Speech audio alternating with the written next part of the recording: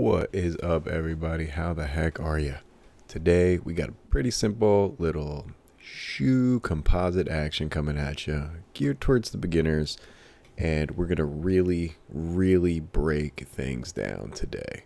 I'm going to explain every little thing, and very fortunately there's not that many things. It's a 22-minute video, but we're basically doing 5 freaking things. So I really want to make sure that if you have very little experience in Photoshop, that this makes sense and that everything is explained in a way that you can work with. So the first thing we want to do is we're going to pretend that you don't even have Photoshop open. If you don't have any experience with Photoshop, why would you be sitting around with Photoshop open? So we're going to open Photoshop, and I'm going to do that by hitting Command Spacebar, and that's going to give me a search. I typed in PH, give me Photoshop 2020, and it's going to do this little thing, and we're going to get this window here. It's going to show you recent stuff, and I'm going to hit Open on the right here, and I want to open this image. Now you can find this image. This is a photograph that I took many years ago. I was just doing some testing. But you can download this photo right now. If you go to the link in the description, you'll see a link to my Patreon, and you can just download this file and just put it to your desktop and open this sucker up. I'm gonna hit check open or just hit return. And it should open this image. Now there's a couple things we're going to be using today. One of the most important things that we're going to be using, and one of the most important things that anyone can really use in Photoshop, is layer masks, right? So what is a layer mask, and how do I use layer masks, and how do layer masks work? Well, first we have to go over here to our layers palette. If you don't have your layers palette showing, go to Window and make sure that layers is checked. And that should bring this up, and generally it comes with layers, channels, and paths. We're not going to deal with either of these today, just the layers. Now, along the bottom of the layers palette, in this little beautiful gray or light gray, depending upon how you have your Photoshop configured, along the bottom we have a bunch of little doodles, right? We've got this little FX, we have this thing that kind of looks like a camera, or it's a rectangle with a circle, we have a black and white cookie, we have a folder, and we have a plus. Just real quickly, I want to explain what each of these do. So going from the right, we see plus. This just makes a new layer, right? Super simple, makes a new layer. And I'm doing Command Z to undo that, get rid of that. What the next thing does is would group layers into a folder. So let's say I've got these 3 layers, and I hold down Shift, and I just select on the side here of, I can hit this, and I can group them into a layer. Into a folder, and they will all be in there. The next thing is the black and white cookie. This is your best friend, and these are called adjustment layers. So for right now, what we want to be looking at is just this little green sneaker with the little green background all by himself in this layer menu. We have a green background here. So, if you've ever seeing how they shoot movies, even though now they're doing, all this like crazy LED screen, but 6 months ago, before that was a thing, everything was shot on green paper, right? Or green background. So how do we get the green out? Well, it's not that hard, actually. The best way to do it when you have a solid kind of color like this, the best way to pull a solid color out is to go up here to select, and you see this guy. This is called color range. So we go to select color range, and it's going to bring up this little window, and we have a little color picker here. We got these 2 sliders, and we've got this color picker. Now if I color pick on the shoe in the little window here, or on the actual shoe itself, you'll see what's happening in this little window. What it's doing is it's trying to grab everything that is of that same exact tone that I just grabbed. So if I click over here in the green, I'm noticing that it's not really grabbing everything here. It's a little dark over here. So if I hold down Shift and I start grabbing around, or just even on this little window in the preview, I can just select on these areas and see that now they have all become white, and that's going to be the area of our selection mask. And I was like, okay, well, what's this fuzziness and what's this range? Well, the range we generally want to leave turned all the way up, but the fuzziness is going to really, you see kind of what it's doing there? It's really blending that selection. And we kind of want to be somewhere. We don't want it to start pulling out the shoe. You see that? It's bleeding into the shoe, and then this is kind of undoing our selection somewhere right in the middle where it looks kind of crisp. And we're just going to very simply hit OK. And now what we have on the screen here is we see we've got our kind of moving marquee tool. And what it's done is it's selected just this green area. So, okay, now what do? We just hit delete? Well, sure, you could just hit delete, but then what happens if, you hit delete, but it accidentally, there's a little part of it that it's selected that maybe you didn't want to, you've hit delete, it's gone. We don't want to work that way. We want to work non-destructively. So the best way to work non-destructively is to use layer masks. Everybody likes layer masks. All the kids are doing it. So if you go to the bottom of our palette over here, we go back to our little guys on the bottom and back to the little camera one, the rectangle with the circle right here. If I hit layer mask, where's my shoe? Oh no, right? If we're in the layers palette and we see if I tap on the mask, if I tap on the actual the image here, we can affect both of these things. Now, you want to be careful if you're painting in a layer mask or whatever, just make sure you're on the right layer. So what we're going to do here, because this is the inverse, if we just go Command I, or it would be Image, Adjust, Invert, as opposed to if we inverted this actual image and hit Command I, we get some weird shit like this, and this is inverting the colors. Command I with black and white, it just does this, because the way that layer masks work is that everything that's black in this little window here gets dropped out. Everything that's white becomes visible. So if I wanted to, add or change, and I, delete or even add back in, all I would have to do is paint with black or white on this layer, and I can have, I can have my way with it, either removing or bringing back. So layer mask, let's do that just one more time super fast. So I'm going to right click on this layer mask, I'm going to delete this layer mask and get back to my naked image, and we're going to go image, select, color range, and we're going to click on an area, holding down the shift key, just kind of click in the other areas that we want, and then hit OK. Play with your fuzziness, but this looks about right. Now we have this, we want to add a layer mask. So I said there was another way to do that. If I wanted to invert this selection right now, before I create the layer mask, I would do that by hitting Command, Shift, and I. And that's invert selection. So you can either invert your selection now, or you can invert the image that's on the layer mask later. And Photoshop is great. There's always 20 ways to, get to where you're going. For right now, we're just going to hit layer mask, and then I'm going to do Command I, and that's going to give me this. All right, cool. Good job, Dan. But what we're going to do is we're going to use this polygon lasso tool. You can get that by hitting L, or Shift L will cycle through the different lasso tools that you have, but the polygon lasso tool is the one we want right now. And we're just going to start up here, and the way that you use the polygon lasso tool is you just click, then move your mouse, click again to set the next point, and so on and so forth. Now, this little area over here, we're going to get it a little close, just up to that kind of shadow.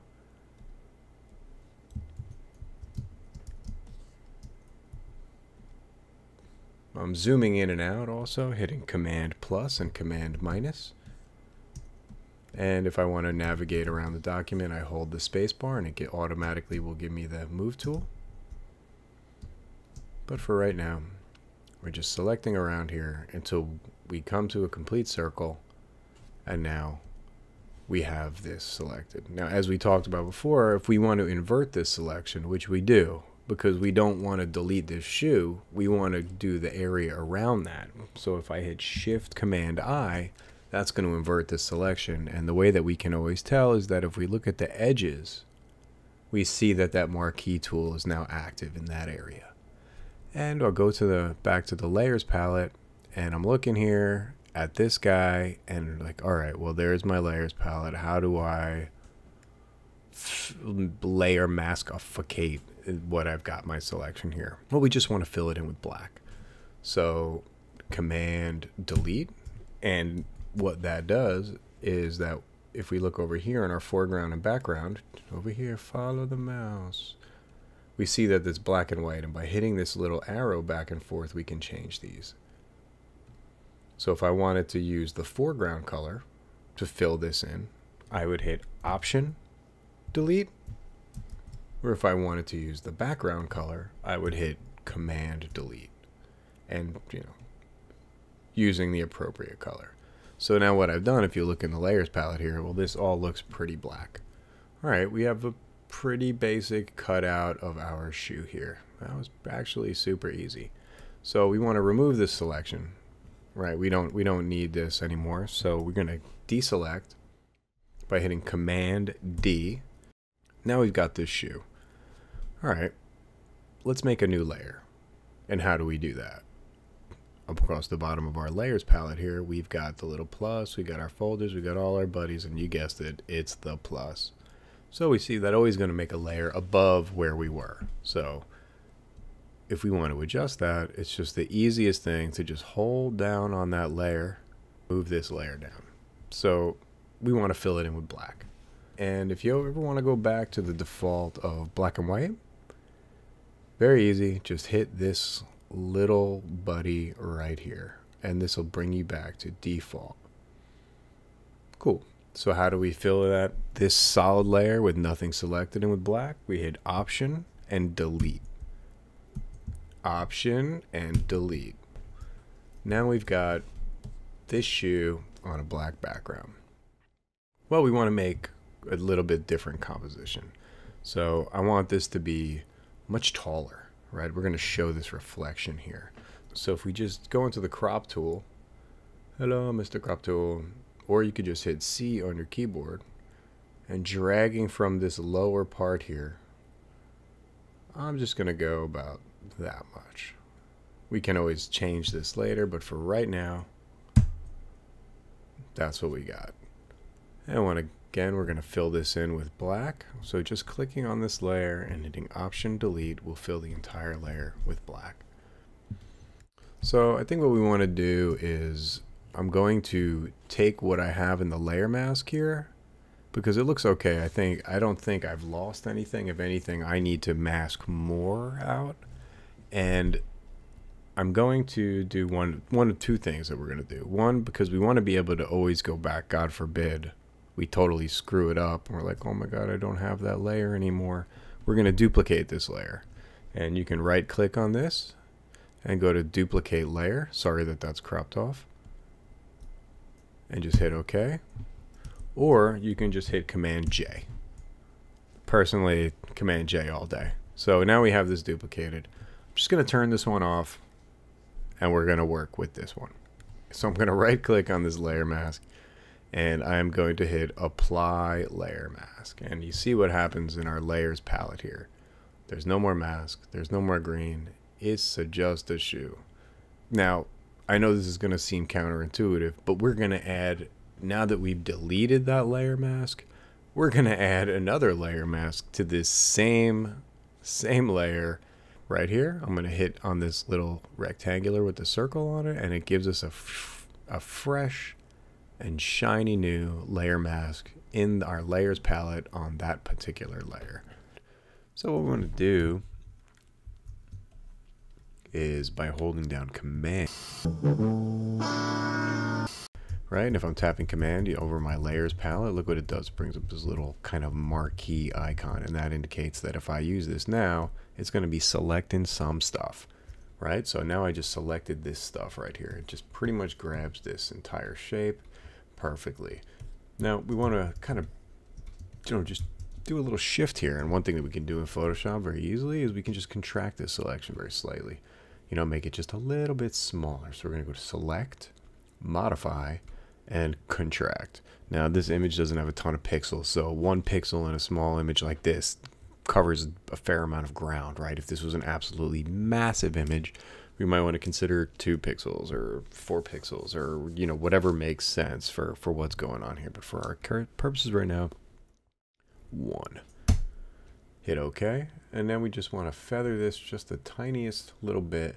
So we're going to go back here, Select, Modify again, same little window, and hit Feather. And we're just going to do 0.5. We don't want it to be too blurry on the edges. That'll look unnatural, but too little, maybe it's going to look a little cut out. So just for this image, for this size, 0.5. Hit OK.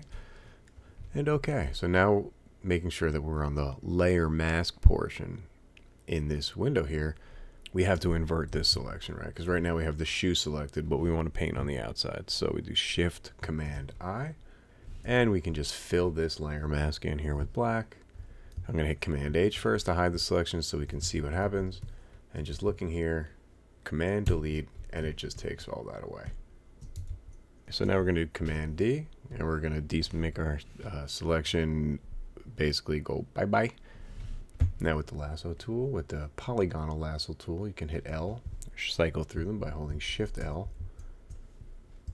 Shift L, right? There we go, there's 3 of them. Hey guys. We'll go down here, polygon lasso tool. We're just gonna, in this area where you see it gets the shadow,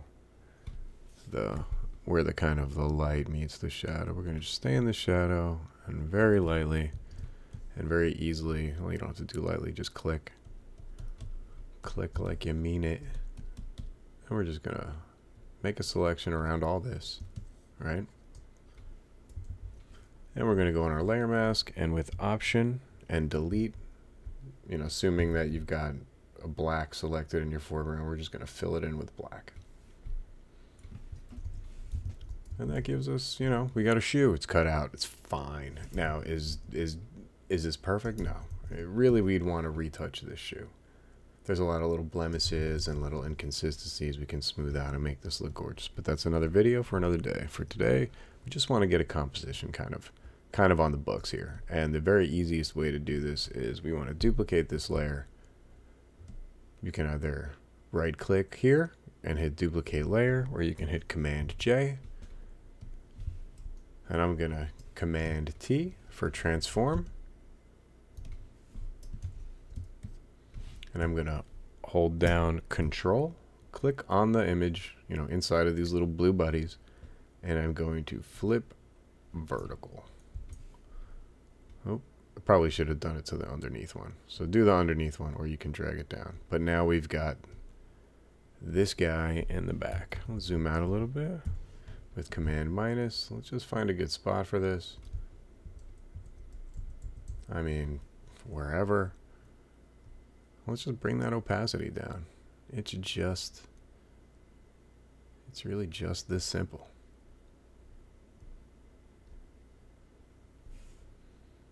And there you have it, right? If you were so inclined, you could make a new layer underneath everything, and with a giant soft brush and maybe pick out kind of a light color, just paint in maybe an indicator of some background. And I'm just tapping with a big round brush, and then just lower the opacity on that. You don't need too much, and season to taste, make it look like whatever you want. And I've kind of got that there like that, and that's a very subtle, very small thing on its own layer here. So we can always turn the opacity up here down, our best friend opacity, and that's it. So you can see how actually easy this was. This was basically 5 steps, right? We used color range to pull this green out of the original photo. We cleaned up the selection a little bit using feather and contract and the select modify kind of little menu there, right? And once we had that, we just duplicated this sucker, flipped it upside down, scooched it down a little bit, drop the opacity down. Basically 5 steps, and you're there. It took 23 minutes to explain them, but now that you know it, you could probably do this whole piece in about 2 or 3 minutes. At least that's my hope. So anyway, guys, if you enjoyed the video, consider liking, commenting, subscribing, and I hope you have a great day. One love.